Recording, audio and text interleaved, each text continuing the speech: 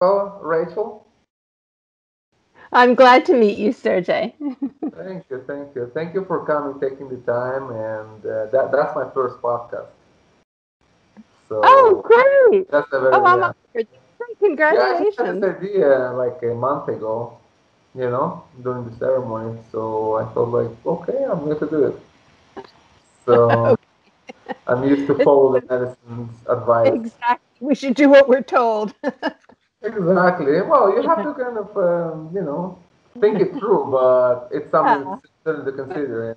Yeah. Yeah. I got to do something with all this free time I have at hand right now. So, okay, well, I want to introduce you. I want to share with people how I found you. Yes. So, one of our guests left your book in our place, and we have a little library, for people to read between the ceremonies, and it's a wonderful way to integrate, just relaxing reading. So one of the books that was yours, and one of the guests said, "Did you read this book? It's very good." And I said, No, I have to be honest, no, because Mhm. there's a lot of books and there's not much time to read everything. So, but I look at that. I held it in my hands and I kind of skipped through it, scanned through it, and I thought it's a real book, and I felt like it deserves attention. So I read, and then I contacted you and asked you to review my book that just got out. And thank you for taking the time doing this. I know that Sure. it's No. not easy because I had an honor to review one book in my life, so it took time. And I was Yeah. a friend, so I couldn't say no. But it took time, and it's an effort. Yeah. And it's totally volunteer, so I appreciate that. You're And I just want welcome. I know. I enjoyed reading it. Okay, wonderful. Yeah. So I just wanted to talk about your work, your research, your book, how you got to the medicine, whatever you feel comfortable sharing. It's just a conversation. So start where you want, and we just talk. Okay. Well, thank you. So, I'll start with my falling, ignorantly falling into a ceremony, so to speak. And that is that I was living in New Jersey. You know New Jersey. Yeah, of course. It was February. It was miserable, and I was looking for a beach station. And so I found through a friend, she told me of a retreat center, and I thought, well, that's great. I'll just ignore all the yoga classes and the meditations, and I'll go and sit on the beach. And so it was in Costa Rica, and I was all set to go. I didn't even look at their schedule, or I didn't look at anything, I don't think, or if I did, it didn't ring any bells. And so a day or two before I'm leaving, the person organizing all the logistics calls me and says, "Do you want to participate in the ceremonies?" And I say, "What ceremonies?" Because I didn't catch any of the buzzwords. I had no idea. And so she said, "Well, it's an ayahuasca ceremony." And so I happened to have one of Ralph Metzner's books on my shelf. You know how it is, a book I had bought and never read because I basically liked the art on the cover. So I said, well, let me call you back in 24 hours. And I read the book and I called her back and I said, oh, yes, you can sign me up. And so, people talk about how they're called by the medicine. And I think this qualifies. And so I got there and I had this, that first ceremony is often the bonding ceremony. So I had this amazing experience. And had experience with psychedelics in my 20s, but I'd been a householder and raised a daughter, and I hadn't done anything in decades. And so this was sort of coming full circle for me, diving back into this altered state. And so I had this wonderful experience that helped me resolve the experience I had while my father was dying. And so that was very powerful, and it was an ecstatic experience. I mean, I went out into the universe and don't remember anything after that. And I really have not had an experience quite like that since. I mean, I've had a lot of, sort of after that, major opening experience, I've been doing ceremonies, and the work has been all about healing and a lot of personal history healing and that sort of thing. And so that first experience really stayed with me. And of course, I'm a psychologist and a researcher, and I woke up the next morning and I said, how does this work? How was she the medicine was so specific, taking me to that time of my father's death. It was a reliving, and it was therapeutic and ecstatic and loving, but it was so specific. And I thought, I had had psychedelics before, but never a replay like this, where then I traveled with my father as he was dying. And so that's how I got out into the universe. And and so, of course, a northern woman, even with someone translating English into Spanish, the shamans don't want to hear this kind of question. This is not how they work or think. And there is no, I mean, even if it were, what is the answer? I still don't know. And so after this initial experience, the question was, how does this work? How does this medicine replicate such a specific experience? How does it open that compartment of my brain? And it was actually what I had asked for too. It was my intention. I want to go back to that time when my dad was dying the last day, when he was in the active process of dying. I wanted to go back to that because it has such a profound effect on me. And then I did other ceremonies, and within a year or two, I'm still totally befuddled about how does this work. And by now I'm hearing a voice. And I think, well, that's helpful. The voice is helpful, and the voice says, do the research. And so I'm already in that process of doing the research. And I'm sort of on my way, not realizing that I'm on this ayahuasca journey in my life. I mean, my life is totally taken over by this process. And at one point, I'm 60 some years old, and someone asked me if this was a dissertation, the research I was doing. And it's like, no, I did my dissertation 35 years ago. This is just because I've been called. And and so that's where the original research came from. And one of the questions I asked in that research that had been given to me by this woman shaman who's very sensitive and refined and intuitive, and she said, well, ask your people, do they have an ongoing relationship with the spirit of ayahuasca? So I hadn't read a lot of books then. I didn't know. And I'm like, oh, yeah, that's a good question. So I asked that question.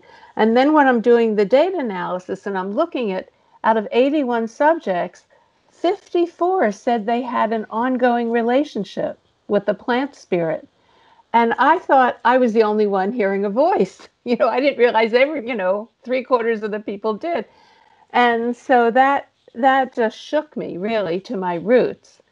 And now, of course, I'm more used to that, and I sort of accept it more gracefully and graciously. And I know those of us who do feel that kind of connection, ongoing relationship, the primary feeling is one of gratitude. We're so grateful to have that connection and that healing and the help. And so that's really what started me on the journey. And so the book grew out of that, listening to ayahuasca. I mean, the book really grew out of that core experience that I had. And I understand now, I assume you have a relationship with your primary plant medicine. Yes, of course. It's definitely a relationship. That's exactly how I treat it. And it's something you build, and it's the same like with people, it's something that you work on. Yes. And over years it gets strengthened, you make it stronger, you make it deeper. Yeah. And you just learn to listen to it more. Yeah. Yeah. Over time. So, do you think your research or your dissertation would be written differently if you had ayahuasca before writing it? Oh, my dissertation from way back? Well, that Yeah, wasn't related to psychedelics at all. that But I was in think psychology, you know? that was this, it was psychology, but it wasn't about psychedelics. I don't think I could have gotten you. I did it in the 70s. It would never have passed a committee. It wouldn't have gotten through.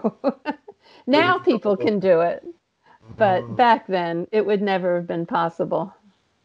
Hmm. But So that's, everything is different. I, yeah, yeah, literally everything is different since that. exactly. Yeah. That's a good thing that you can now implement this into a research and dissertation, something that people couldn't do before. That's becoming Yes. possible right now. Yes, people are beginning these professional careers studying psychedelics in a way that I could not have done. It's now 50 years later. So there are opportunities that I would not have had.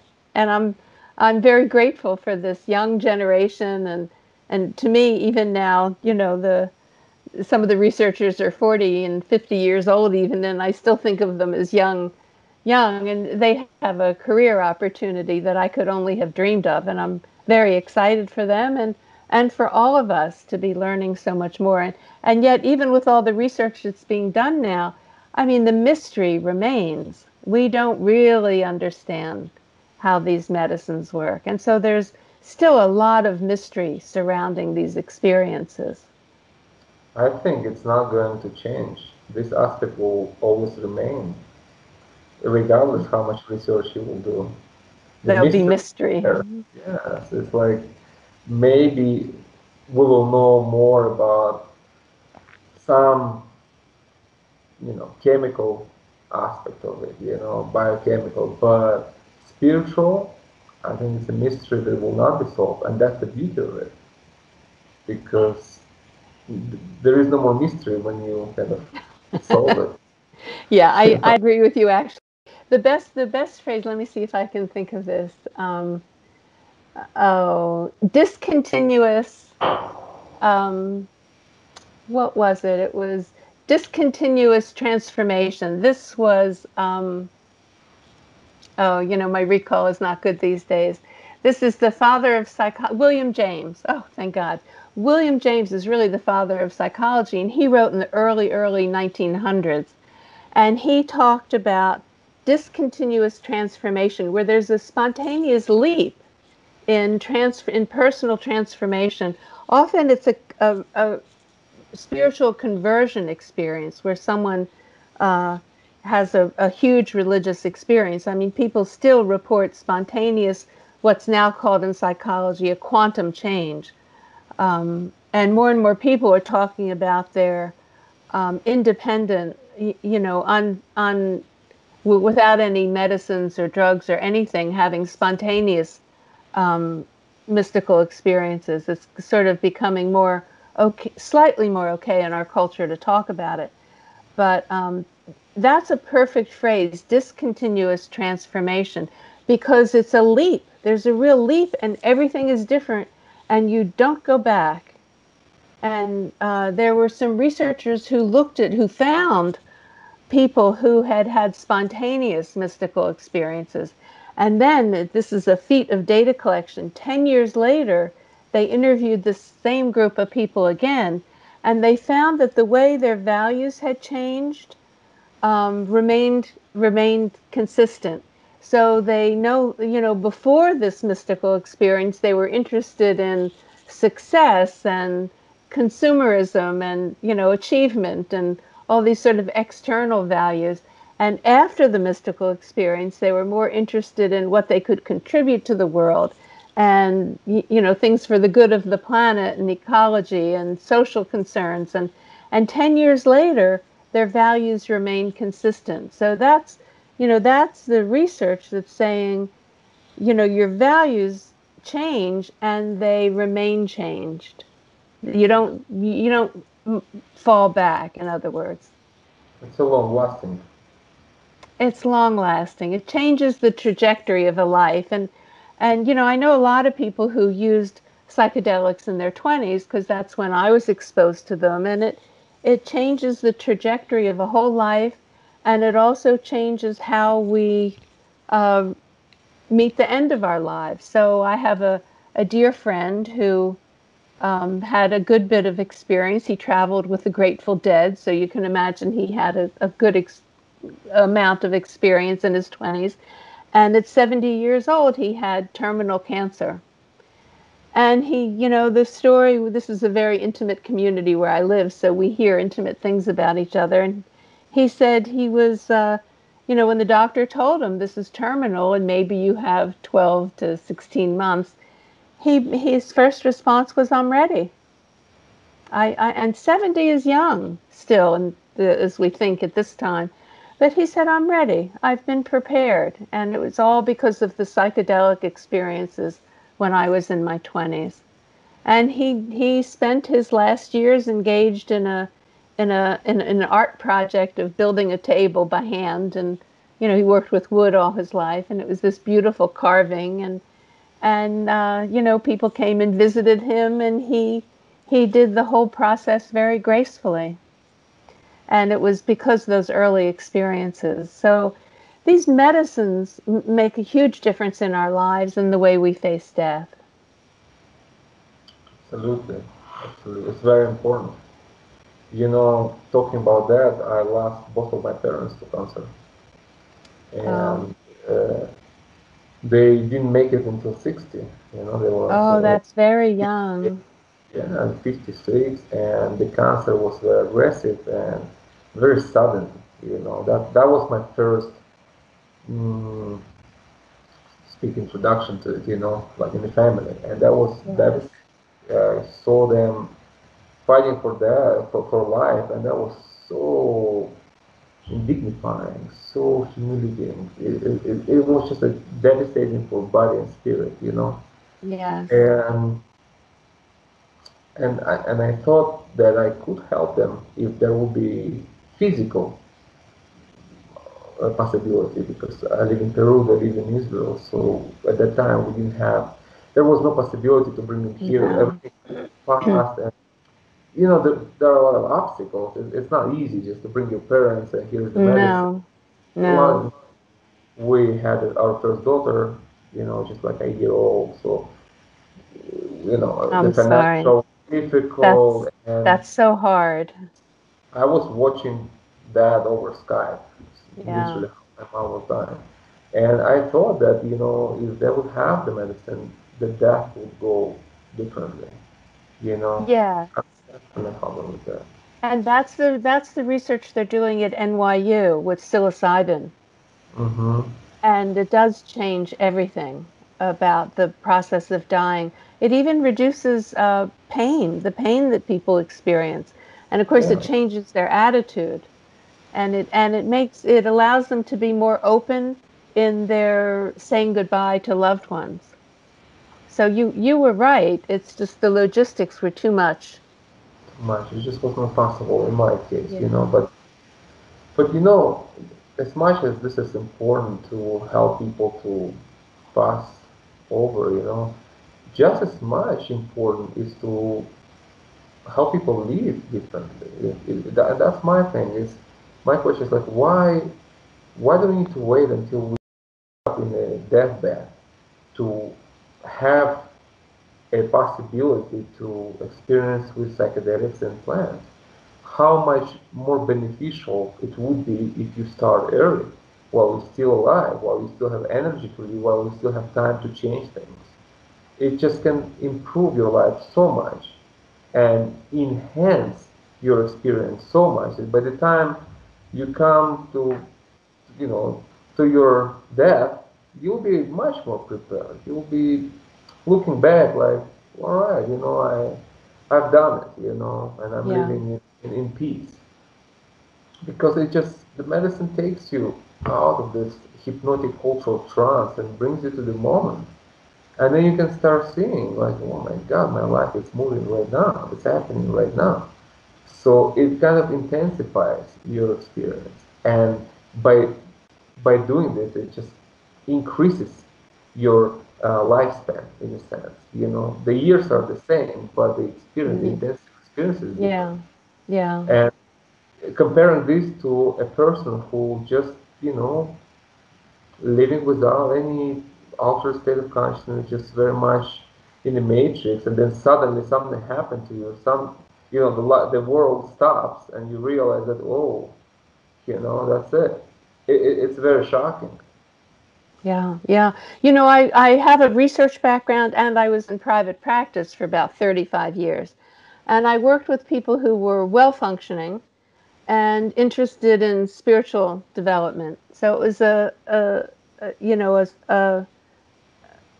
a small kind of practice for, and so I had a lot of experience working with people with their lives and the unfolding, and even with that kind of high level functioning people, there are things that don't. What I say is ayahuasca and the other psychedelics. They do things that don't happen in a therapy office.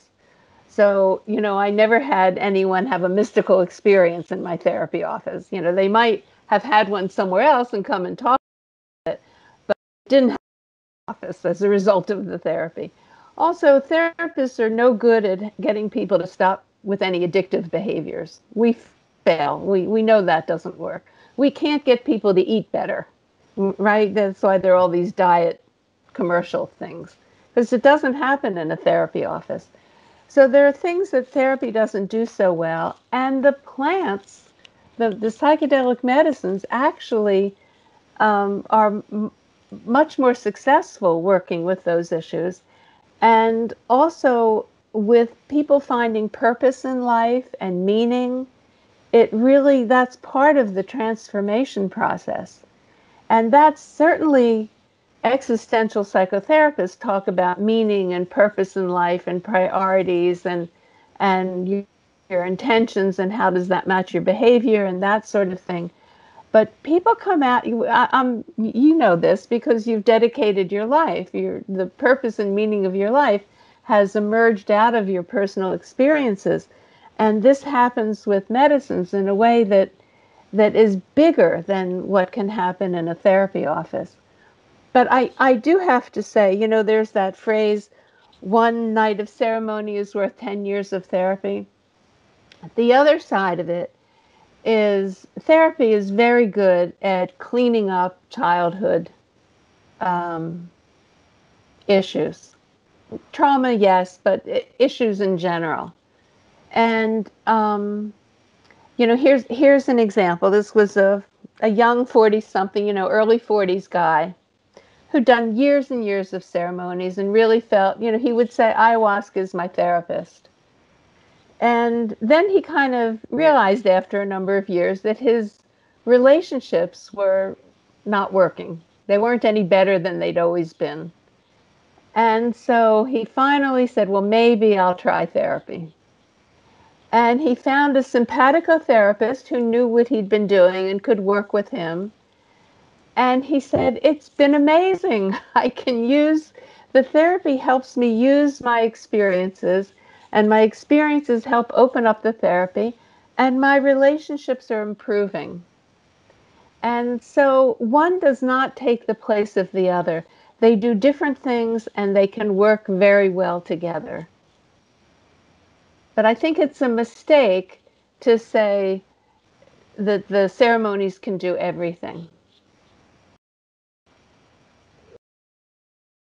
It's important for the therapist to actually have the experience. I hedged on that in the book, and I said something like, they have to have had similar experiences or be open. And then I wrote a chapter for a book on psychedelic therapies, and I just came right out and said, no, if you're in a path with a plant medicine, go to a therapist who's experienced that and is in relationship also with that medicine. And what that feels like is that in individual therapy with a therapist and a client in the room, there are three beings present.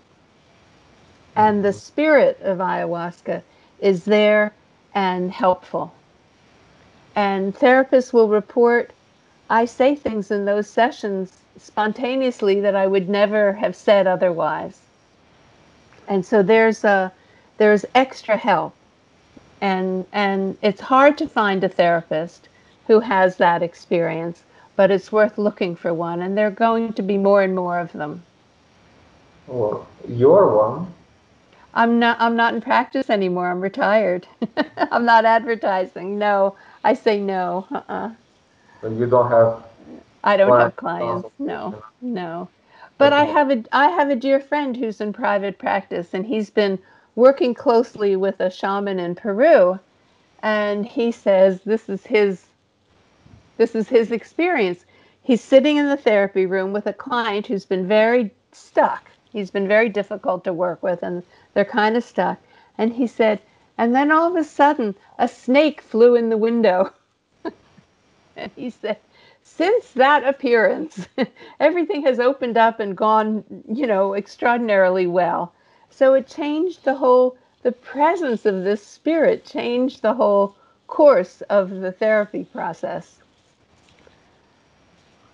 I'm curious, how were you looked at when you started working with ayahuasca? You already had your PhD in psychology? Oh yeah, no, I'd had it for 30 some years. I was free to do whatever I wanted. I was very close to retirement when I did that study, and by the time it was published, I was retired.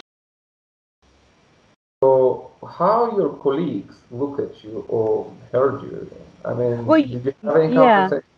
yeah. I had a co-author on that study, and here's how it went. Research is taught, um, at least for me. I learned it in a research office with a mentor, with a woman psychologist.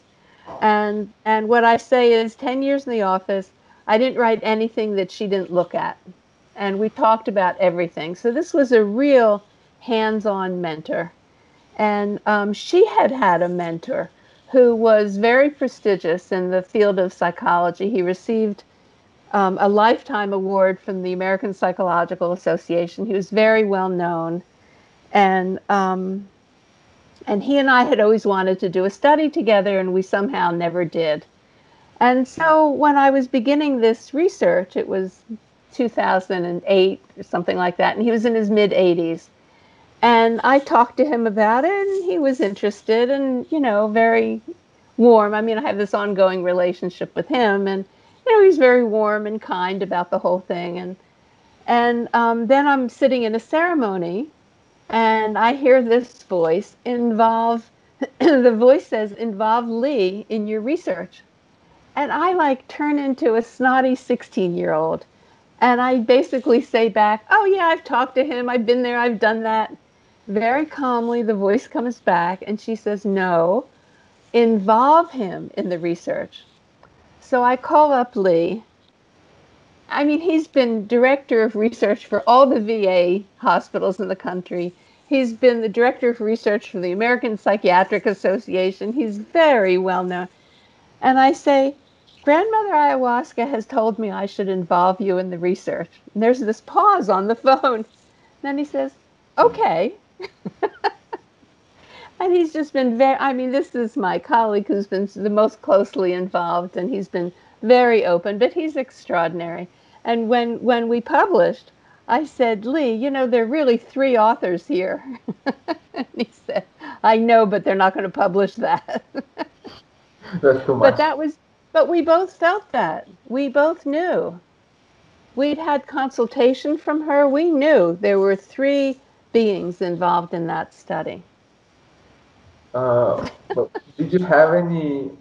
I would like to hear if you had any confrontations with your colleagues or in your department or other Well, people who. I was so close to retirement. I didn't have any issues come up. I did hear Roland Griffith talking to a medical student, and this was way early in the whole process. So this was about 2007, say. And he was coaching the medical student, and the medical student was talking to him and saying, I want to focus on psychedelics. I want to do research. And Roland Griffith said, "It'll kill your whole career. Don't do it." And that was true back then. And that's how quickly things have changed. And they've changed because the data is so extraordinary. The findings cannot be argued with. The research has been done very carefully. The findings are so strong that these medicines help, they make a difference, and we're finding they make a difference in all kinds of lots of different diagnoses and situations, that it just cannot be ignored. Now there's support. There's academic support and there's financial support for the studies. So people are no longer risking their careers. And that all happened in the last dozen years. That's how quickly it's all changed.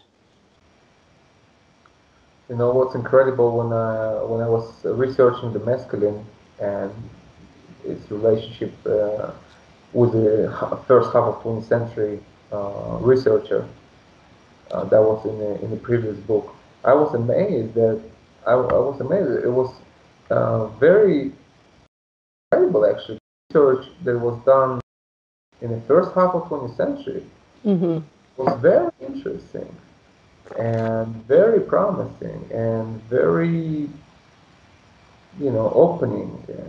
And then they just closed it all in 1971. I think Nixon signed Nixon, the war the on drugs. yeah, and that just put an end to research. Yes, It was research. that opening seemed to be very threatening in the culture. Yes, because it was not just a bunch of guys, taking acid somewhere and dancing around fire. These were very known psychiatrists, psychologists. These were people Right. with a strong credential that were looking into it. So, Yes. and that's it. And from 71 until now, we have such a gap of what, 50 years, Yes. Right. 40 years. It's just Right. starting to change now. Right. And that So, early data was a lot about treating alcoholics with yes. psychedelics, and it was found to be quite successful.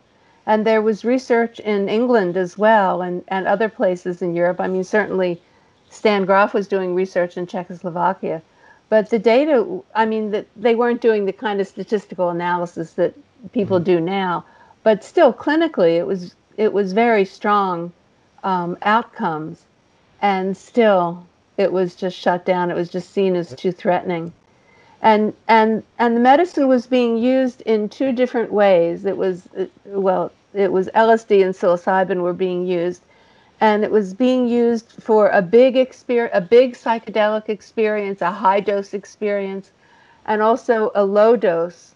So there was a psychedelic experience and a psycholytic experience. It was a low dose where you could still sort of have your wits about you so that you could actually engage in therapy or be quiet for a while and then speak. So they were using it in these two different ways, one for a big experience and one for an ongoing process of therapy. And I think people are beginning to explore a variety of ways of using psychedelics. I mean, certainly people are microdosing, um, but they're beginning to look at low dose experiences as which don't consistently lead to the um, mystical experience, but can be very healing and therapeutic and facilitate the process of psychotherapy. So, I mean, the field is wide open. It's a very exciting time. Yes, the psycholytic, I believe in that very much. I think it's very good. I do There too. is, uh, I think you need both. It's both ways. They There do is something different. time, yeah, there is time to have a fully blown psychedelic experience, and there is time for therapy and microdosing. It works. It's Yes. it's shown to be very effective. It just brings you into a place when you kind of find yourself between two worlds. You're here and you are there, but you're very functional in this reality, and you can. It just allows you to better analyze yourself. It's a very self-reflective, which Yes. leads to therapy and healing. And then Yes. you work through some stuff and you're ready to have a powerful experience, then it will come in a better way after this. You are more prepared for that. So I Yes. see benefits from both. Yes. And sometimes, what I call, excuse me, what I call, the American um, consistent error is more is better. These are kind of the Wild West. And so there's been a tendency to take higher doses and more is better and more frequently. And sometimes that's an escape. That's a way to avoid some of Really. um, the personal issues that don't come up in that full blown experience. So these medicines can be used in a variety of ways. And Absolutely. yeah, Escapism is it's part of it. If you're not careful or not aware, it can be used that way, and that's a misuse of the medicine, of course. yes. You want to look inside. You want to understand yourself. That's why you do this. Hmm. Yeah, so I think So the next well, 10 or 20 years these medicines will be integrated into the profession. They will be integrated into psychology and psychiatry, and, and they will revolutionize everything. Everything will be different. yeah. Well, I think the world is ready for this. Wars can take you so far. It's just the truth of it. And regardless, you can be the best psychologist on the planet, but it's still limiting without actual direct experience. Well, that's That's what I say. Yeah. yeah, Yeah, it's things happen in ceremonies that will never happen in a therapy office. It's the different. same difference. So, like, I always was saying that the open mind psychology combined with psychedelics and medicines, it's a very powerful combination. And the focus of my research and most of my writing is what happens after the ceremony. I never interviewed people in terms of what happened during the ceremony. There's plenty of that. But what happens after the ceremony? How do you work with what you've been given? Yeah, the And integration process is very important. well, I don't even like that word has lost meaning because it's it's a little snotty on my part, but I sort of say it's sort of like a spa integration. You rest, you journal, maybe get a massage, you walk in the woods, you're in nature, and that's sort of the spa approach to integration. But it's a prime time for therapy and to really take a look at what you received, what you saw, what you experienced, how it connects in your life, what your new perspective is. And if we don't really work with it, we can lose it. It loses meaning. We forget some stuff. Um, and so I would like to see, the research, for instance, with MDMA that MAPS is doing, they're trying to make it as cost effective as possible. So that means limiting the amount of research and limiting the amount of therapy, rather. And so the therapy is mostly supportive for the experience, but it's not part of an ongoing therapeutic process. And um, and they're still getting incredible results, but it's not optimum. It might be the most cost effective approach, which is what they need, but it may not be optimum. So if somebody has the resources to do, and this is how a lot of people use ceremonies, is maybe they do a couple a year, or at the beginning they do one a month, or they do one a year, but it's an ongoing process in their life that extends over time. When they're in therapy, they're out of therapy, they're back in therapy, that this is an ongoing process of personal evolution. and maturing and learning to manage who ourselves and relate to life in a different way.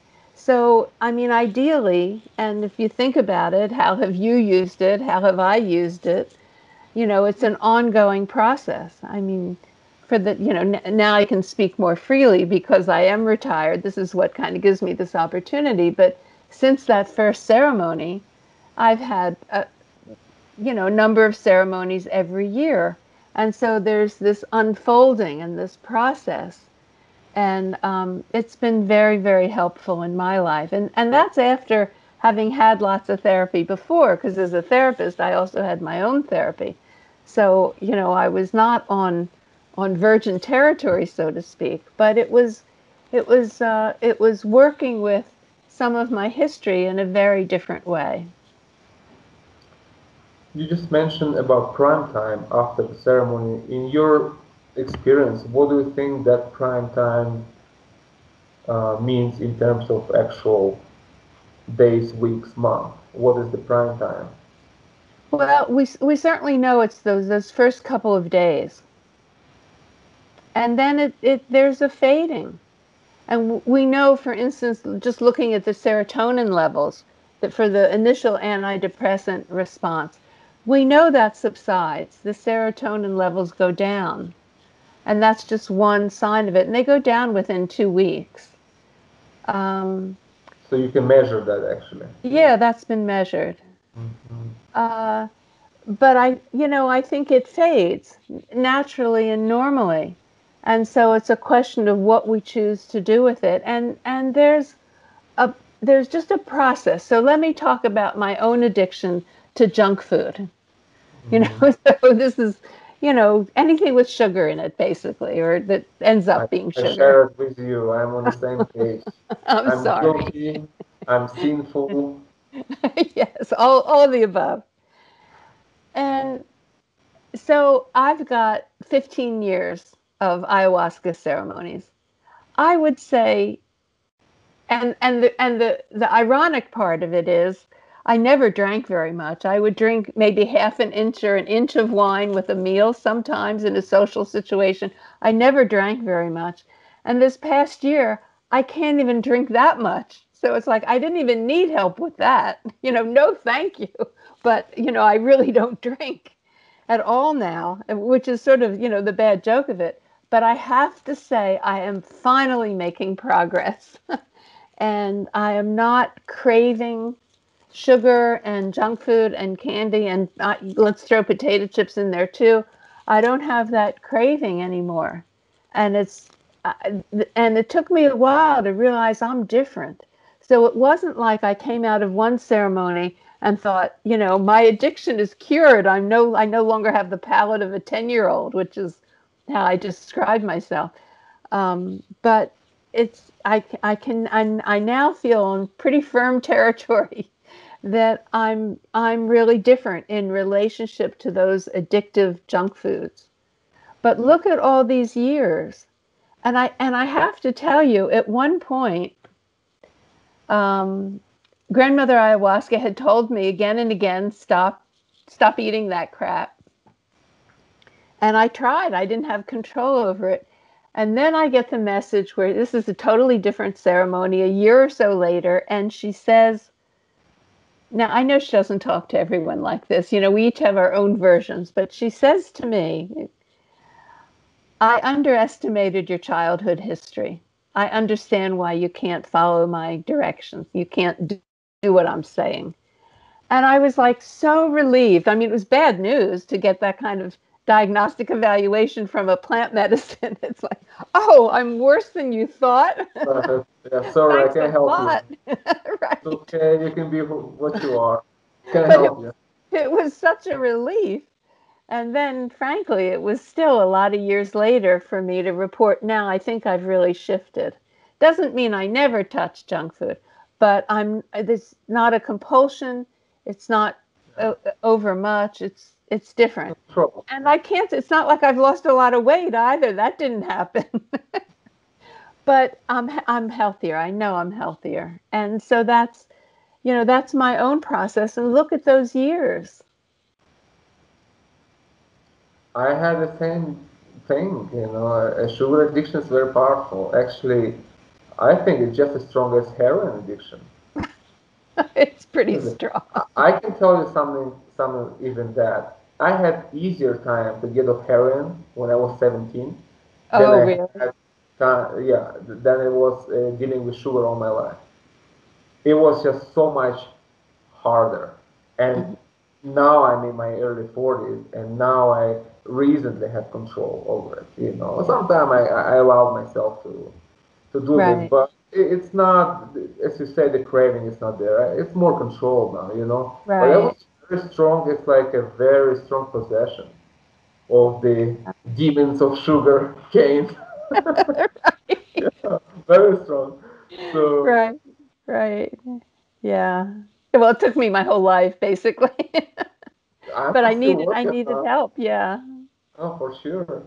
So, anything else that you would like to share, like something most interesting, working with people during the research and some kind of observations, like in terms of what kind of change you see most in people, or you have seen that after ayahuasca ceremonies? Well, it is as everybody reports that their mood is improved, they're less depressed, less anxious. That's all true. And for some people, one ceremony will do that. So yes, the research shows that the serotonin goes down, but for some people, one ceremony is enough, and um, and that changes everything. If they're less depressed, they're more open, they're more available, their relationships improve. Um, they can relate to people easier. They're more social and connected. They're more present. I mean, this is really a lot of change, and I've heard that from people after just one session. So, I mean, there are these what I call miracle cures where it seems like one session is enough. I think for most people, there's kind of a process of opening up, uh, and and there's a different relationship to nature. I mean, you're living in the midst of the wilderness, right? You're in a natural In the mountains, yes. in the mountains. I'm on an island off the coast of Maine that is very protected. I mean, more than half the island is a wilderness Forest. park. Yeah, it's forest. And I was just actually, before I got here, I was sitting with some people out on a deck, and we were talking, and these are seasonal people, and they were saying, we've never been here more than a month at a time. They come for their annual vacation. And they said, do you get used to all this beauty? We're sitting there looking over the harbor, and there are a few houses, but not many, and nobody drove, there are very few, there are less than a dozen people out here on this side of the island. It's very, very quiet. And they asked, do you just begin to take it for granted? And the other people of us who were there who stay here for 6, 7, 8 months, we all said no. We don't take it for granted. We don't habituate to the beauty. It's almost as if we turn the corner and we're surprised every time. Yeah. And the relationship to nature changes. And so a group of us had been walking every morning and really looking at the day-to-day changes in nature. And we're now in the midst of fall, so the leaves are changing and the trees are becoming bare, and noticing the small differences every day, the whole relationship to nature changes. Yes, So, I have high hopes that as more people open in these kinds of ways, the ecological awareness will shift and we'll have a greater commitment to taking care of the planet. relation. Absolutely. I feel very strongly Yes. that that's coming through the medicine very strongly. Connection to nature, a desire for preservation. You just feel it. And Yes. I relate to very much what you're saying about not taking for granted the beauty. Yeah. These mountains that I see every day for nearly 12 years now, I see them just as beautiful as the first day I came here. Yeah. I love them. I love each of them. They're all different. They're all beautiful. It's just the relation to them. And so It's you self-renewed. yes, right. And do you have a relationship with the spirit of each mountain? Is there Mm, that? no, I wouldn't say that. I wouldn't go that far. It's just a general mountain spirit, Yeah. that I connect very strongly. And I'm a city guy. I born in a city. I live in a city. In all the countries that I lived, it was city life. So for me, Uh-huh. mountains is a completely different world. Yeah. And my idea was always being, living at the ocean somewhere, or I love the ocean, I love the sunset. So mountains, I thought, well, maybe it's a bit too dry for me. And when I came here, I just felt very much home. Yeah. Like this is my element here. Feel good here. Feel finally at home after living in four countries. Yes. Finally, I Right. can say it's a big thing to say that Yes, when it's you a big live thing. your life with the constant feeling of being homeless, and not because you don't have place to live, you have I apartment, understand. but being Right. homeless spiritually, like you don't know where you Right. belong. Right. Big Right. thing. Finally, call a place a home. And that came through the medicine, one of the things. Yes. And everything came through medicine, and my family and everything. Yeah. So I have a lot of only gratitude for that. And it's interesting that me and you, we were called the medicine the same year. It was 2005. Oh. Uh-huh. Yeah, I had my Yeah. first ayahuasca in Huachuma. I came to Peru for 5 weeks. It was December 2005, 15 Uh-huh. years ago. And Yeah. you, I think it was February, if I Yes, remember correct. correctly. Correct. Yeah. So it's interesting how Yes. different people come to the medicine from different walks of life and different Right. perspectives and different professions and different genders and ages. And then how the medicine transforms each Yes. person in a unique way. It's very interesting to observe Yes. that. Right. One question I want to ask you before I forget, uh, do you think that, when we talk about this prime time after ceremonies and the serotonin level goes down and a person kind of relapse, do you really think it all has to do with serotonin, or you see that it's beyond that, the Well, healing? it's yes and yes, it's about the serotonin and there's the mystery. And that we really don't understand. And there with an alive new relationship, a spiritual relationship with a plant teacher, that then becomes ongoing, and people connect to that presence in through meditation and in dreams, and so there's an ongoing process that happens. And I know, in writing the listening to ayahuasca book, I had help. I had a lot of help with that book, and things just happened serendipitously, and I know I had help with that book, and so that's a different life. Would you like to share something about writing the book? Did you have any? I think it's chapter 8. It's a chapter on brain research, and this is not my area. So I had read a lot, I'd studied it, but I needed a neurologist to look at it. I needed a cognitive science to look at it. And I thought, I'm one or two people away from the Dalai Lama, but I don't know anyone who knows a cognitive scientist. And then an old friend of mine, someone I've known for 50 years, I'm in California. She comes to Berkeley to visit her mother.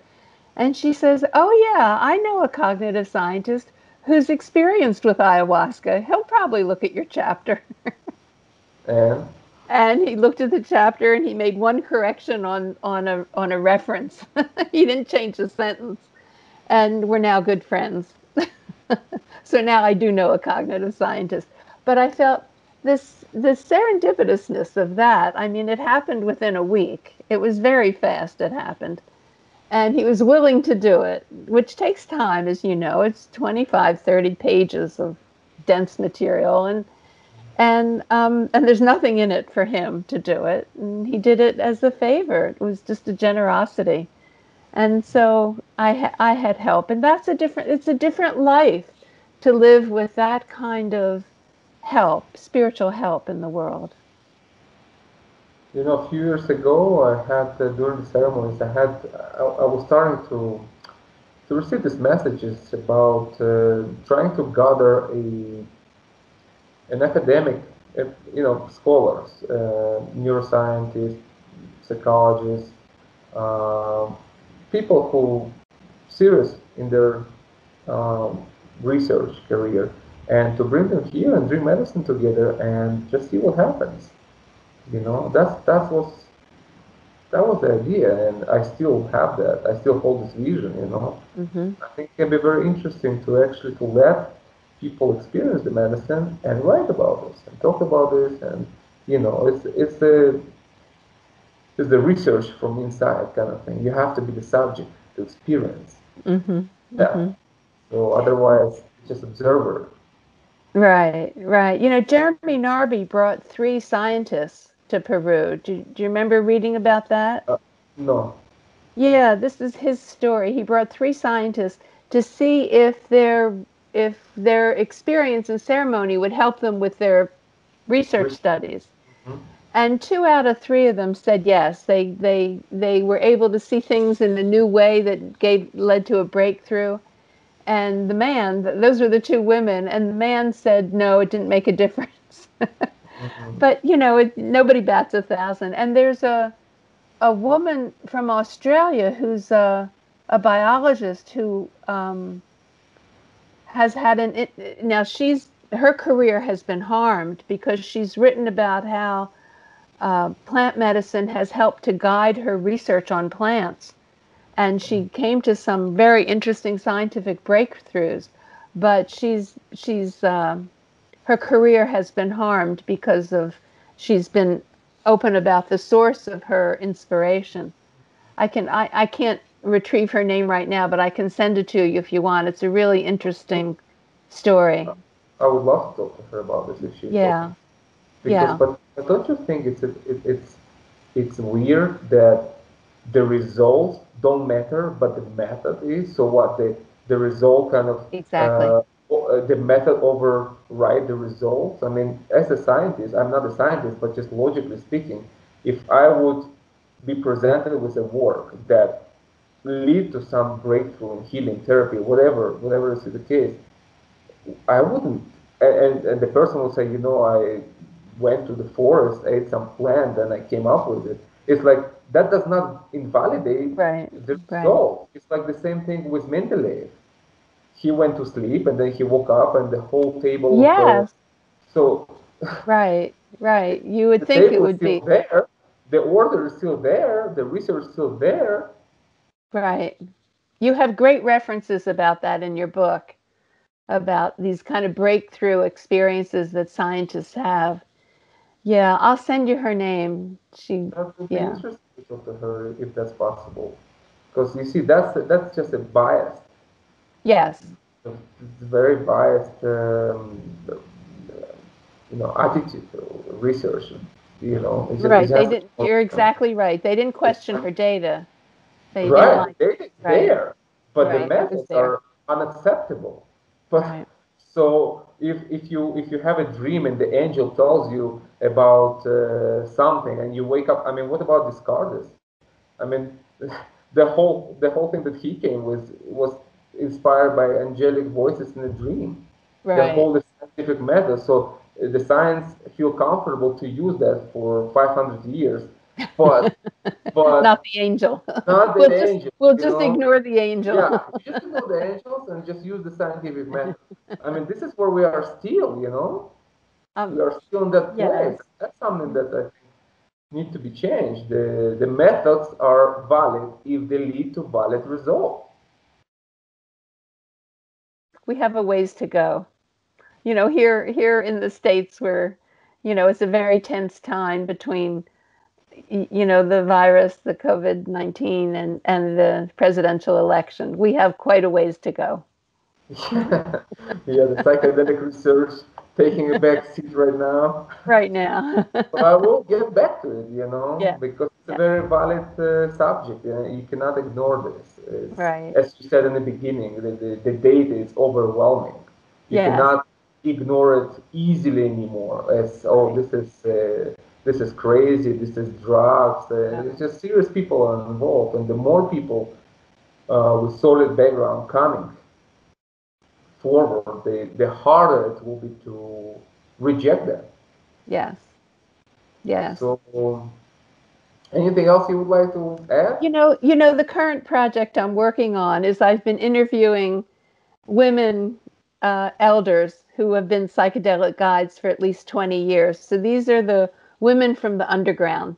So when Michael Pollan, began research for his book, these are the people he went to. And so I've been interviewing them. I'm the first person that they've talked to because they're very, very quiet and discreet. And, they've been at risk for decades.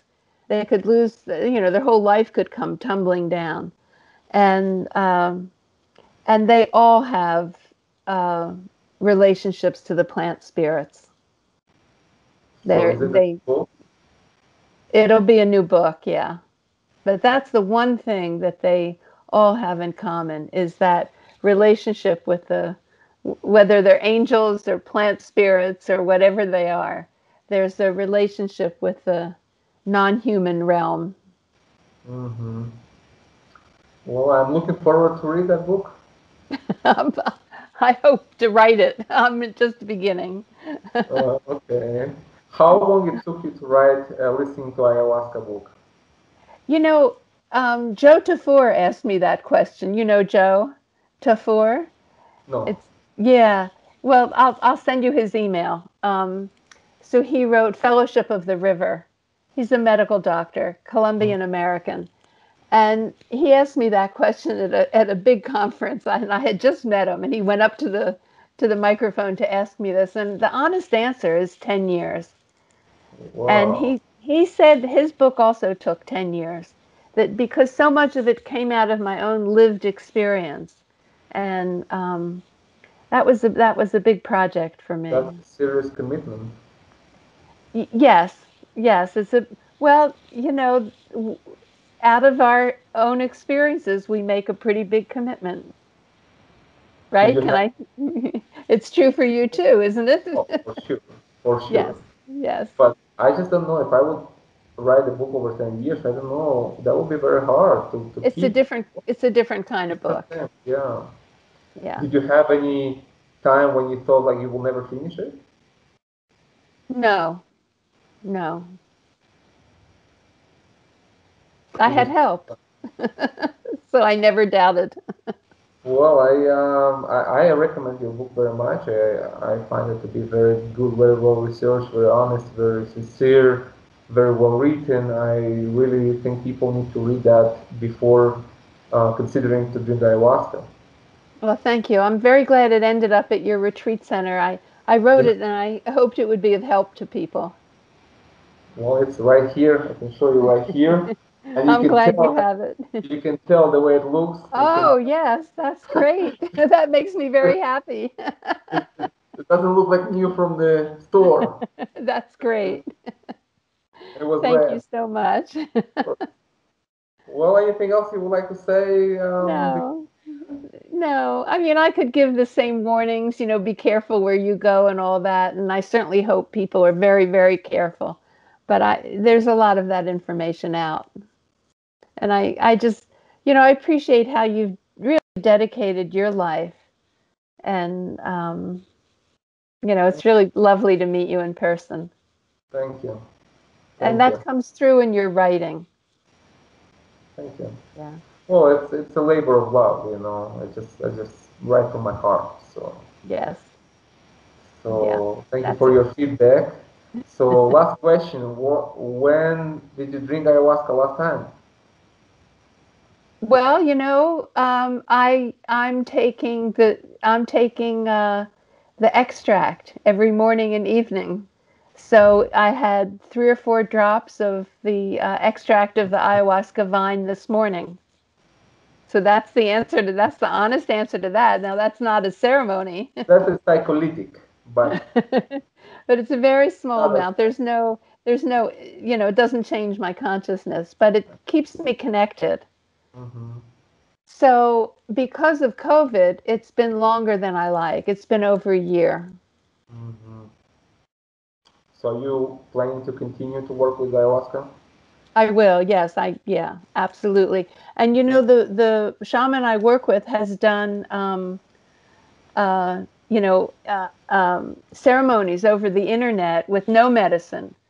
Just Mm-hmm. he's trained indigenously, and he grew up in an indigenous village, and so even though he's American, Mm-hmm. he lived in an indigenous village until he was 15 and had a godfather who trained him. And so the ceremony that he did over the internet, he just sang. There was no medicine involved. And the songs, the Icaros, are medicine also. Mm-hmm. And so that came through. It was really wonderful. There's the So connection, sure. the connection comes through.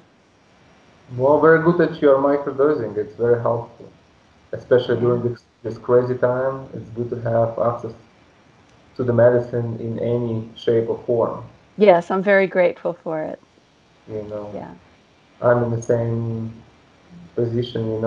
Um, in the, when this all COVID started in March, Yeah. it was difficult for everybody. And for the first month, I didn't take the medicine.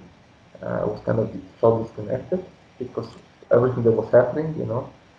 And then I just felt the calling, and I went, drowned myself, and in the first ceremony, things changed. It took me out of it right away. And the first time, I felt I got myself back, my sense of self, my strength, all came back, and I felt like, whoa, that was a dark month for me Oh, personally, yeah. and so I thought, no, I need to drink even though we don't have people. The roots on the lockdown, I still have to do it myself.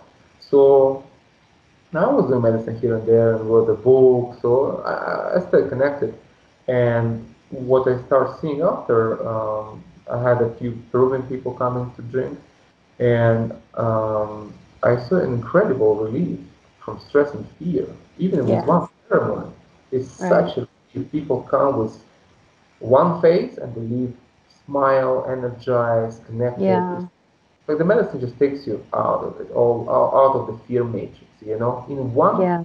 day, I can Yeah. see, so it's very important to continue whatever is your choice, microdosing or Right. full-blown experience, but to have the Right. connection very important during this time. It's always good, but now it's a necessity more than just, Yes. before it was a privilege. Today it's a Mm. necessity. That's how I see Right. it. Right. So It I'm does happy help. to have that. Yeah. Yeah. So Very good, Rachel. so So, thank you. well, I enjoy very much talking to you, It's and been lovely to meet you. thank you very much. And I wish you all the best from Peru, and let's keep in touch. Yes, absolutely. Thank you. Thank you so much, Sergey. Thank you.